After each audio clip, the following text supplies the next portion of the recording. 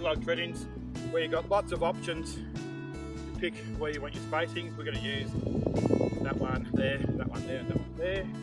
So they're free to build our fence. Also use an end insulator for a strain point at the end. You'll also need some wire and pliers, of course, to put a strainer insulator on. Safety, of course, the gloves. Okay, we have an earth rod for our battery energizer we're going to fit. A little battery energizer, little 15k model, runs off 12 volts, ideal for this sort of use. And of course, remember to put a warning sign on everything. Okay, off we go.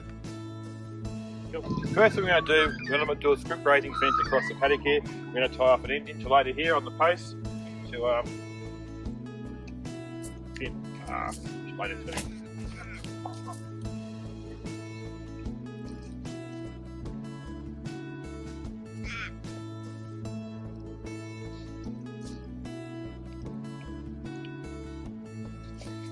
Just wire it away.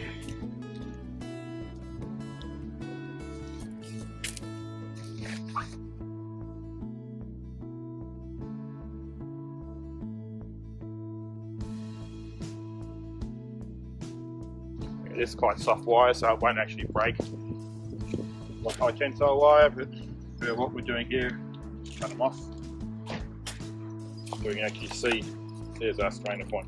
Okay, now we'll start laying out our posts.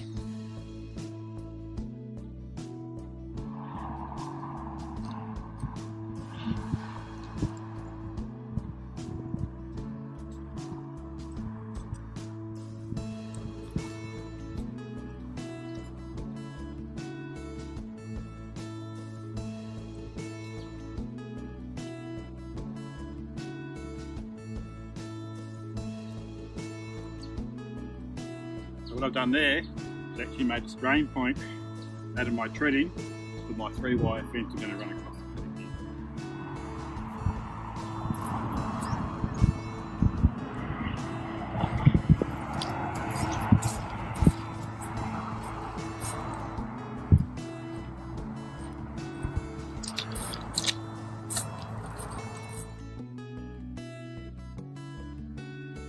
I'm running a 3-wire grazing fence. I'm using a 200 metre roll of pre-wound braid already on the reel to roll out. Nice and easy. So I'm just going to tie off top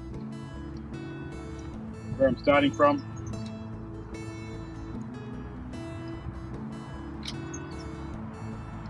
Again, just make sure there's no dags or anything that's actually going to touch anything else that shouldn't be electrified. And again, off we go across the paddock and tip in as we go.